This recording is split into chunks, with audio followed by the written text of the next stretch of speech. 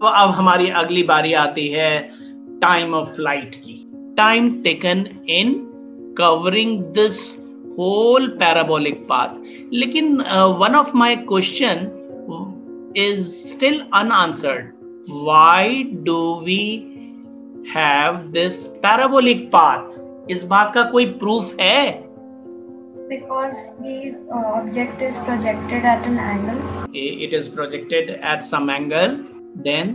Sir, it is moving with a velocity, but then acceleration is downwards, so it creates a parabolic path.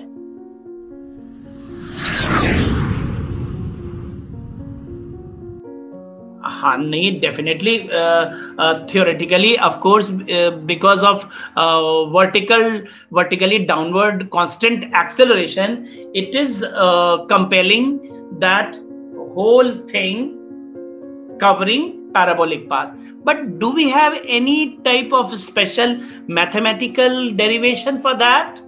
Mathematical proof for that? And that is very, very important mathematical thing, mathematical result for your numerical purpose also, to prove that parabolic, this projectile covers parabolic path. And standard equation for parabola is from maths.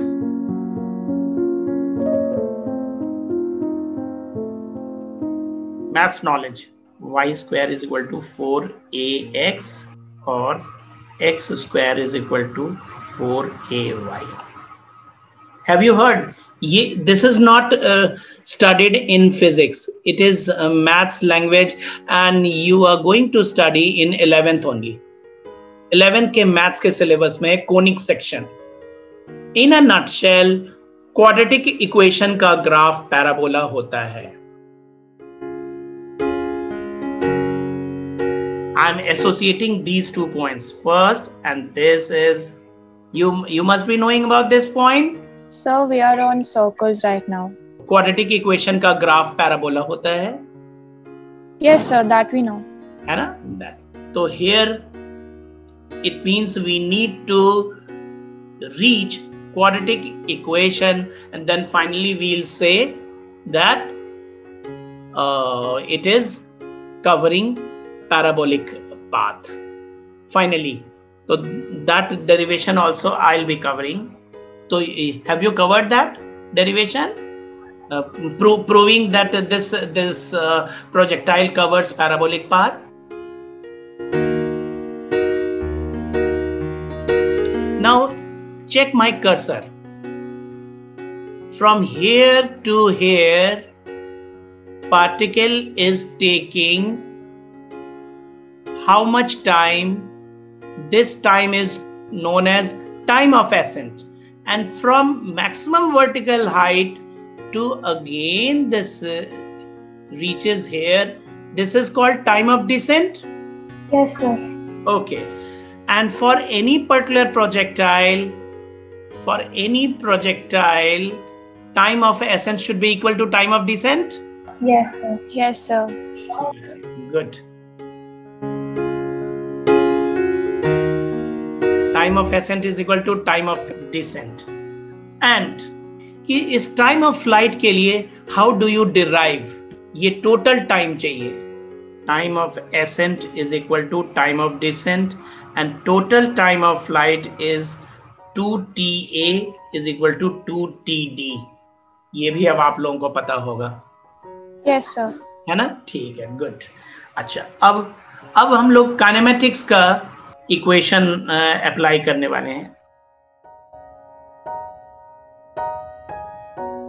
This is h, this is r, u theta, u cos theta, u sin theta. आप लोगों को ये basic knowledge तो होगी ही कि वो why this horizontal component is u cos theta, why not u sin theta. These things are very basic. All three of you must be knowing. Yes, sir.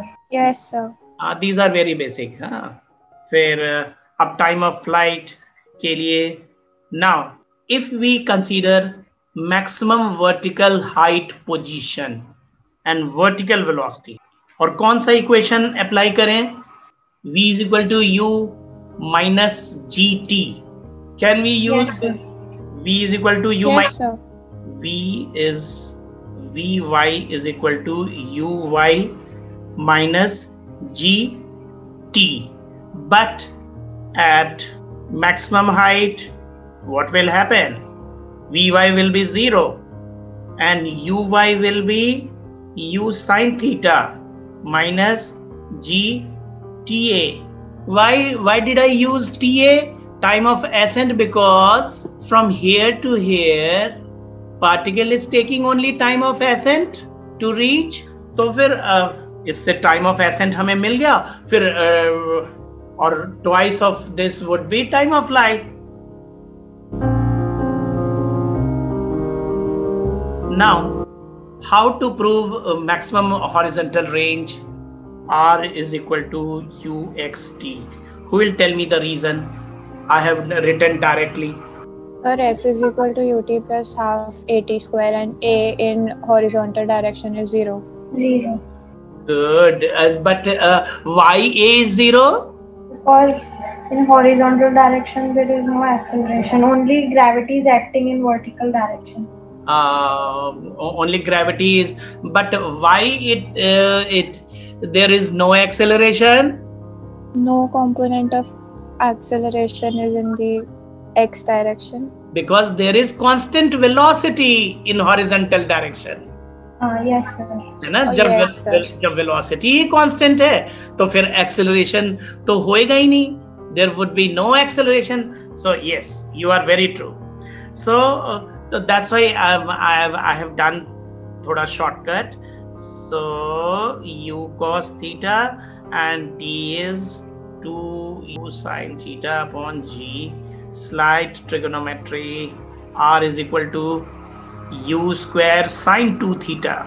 लेकिन आप लोग since all of you are math student, कई NEET के बच्चे होते हैं तो उनको ऐसी बातें बड़ी डीपली समझानी पड़ती है. So you are JEE student. u square sin 2 theta upon g. But now, अब यहाँ से 2 new stories. Firstly, पहले से ही हमने इसे मैक्सिमम हॉरिजॉन्टल रेंज नाम दिया था. Now maximum, already it is maximum. Now still maximum value of r, u square upon g. Why? Because any mathematics. Sin 2 theta. हाँ, yes. लगता है आपने पकड़ लिया. Because any mathematical expression which consists of sine function और cos function, ये अभी mathematical reason है. फिर I'll come to conceptual reason also.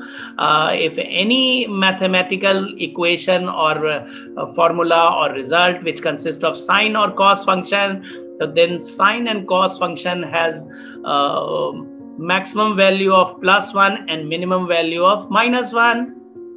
All of you must be knowing. Yes, sir. तो then that means ऐसा हम लोग डायरेक्टली हमने लिख दिया. So it implies that sin 2 theta is equal to 1, and that means trigonometry में you must have read general solution also. Here we don't have to do general solution. Simply sin 90 degree. It implies that theta is equal to 45 degree. What do we mean by this? Range will be maximum if we project the object at 45 degree from horizontal. That means if by making 45 degree angle, if you throw any object with horizontal, making an angle 45 degree, it will go farthest. It will cover farthest horizontal distance, right? And a practical example is javelin throw. Are you aware of this athletic? This athletics का ही एक part होता है javelin throw. वो बड़े heavy rod की तरह से दौड़ते हुए एथलीट लोग आते हैं और फेंक देते हैं, and then that is covered in Olympics also.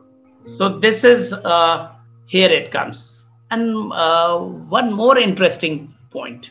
Are you aware of there are two set of complementary angles at which R remains the same? Sir, please repeat it. Tell me, are you aware of there are a pair of two angles at which horizontal range remains the same? If you still didn't get, then I'll be helping you through this diagram. Suppose this corresponding angle of projection is 60 degree. Now another one, matlab R1 is equal to R2. There are two projectiles in the same diagram. Both has covered same horizontal range, but angles of projections are different. तो क्या ऐसा always possible हो सकता है या तुक्के में हुआ है यहाँ पे possible? Or is there any well-defined relation between these two angles?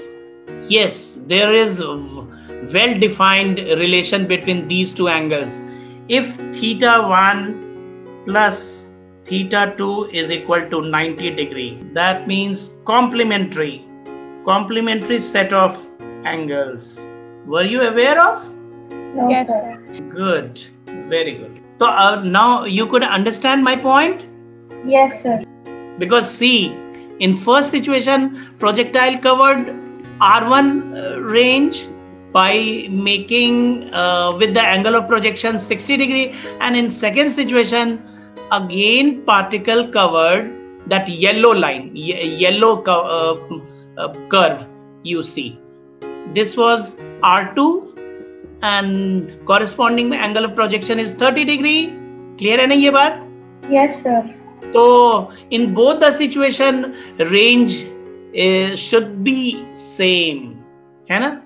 अच्छा, फिर अब तो ये बात क्लियर हो गई, यानी ये आपको ये भी क्लियर था. अब नाउ मैक्सिमम वर्टिकल हाइट और projectile is also very interesting topic for so many good questions.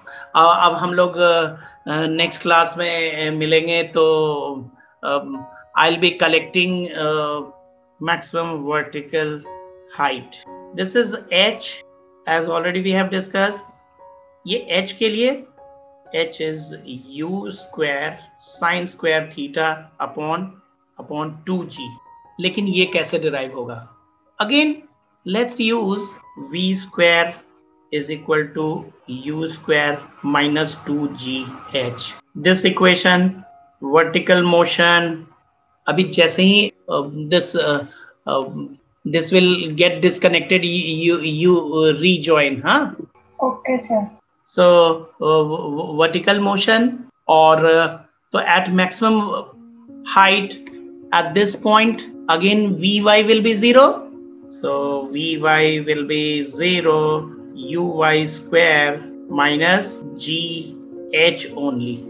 Uy square is equal to 2gh and uy is u sine theta or u square sine square theta h. Now one very interesting point. At certain moment, let me write final form. This you can treat as a theoretical problem.